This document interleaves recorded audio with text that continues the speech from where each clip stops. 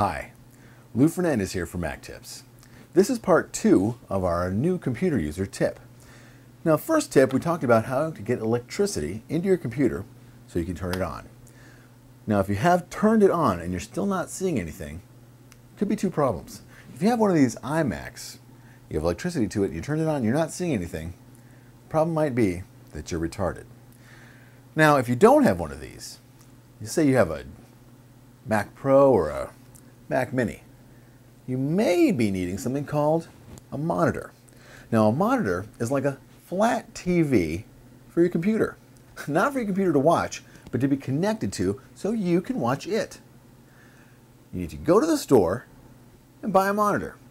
Bring it home, plug it into power, electricity. It could be the same electricity as your Mac Mini or your Mac Pro.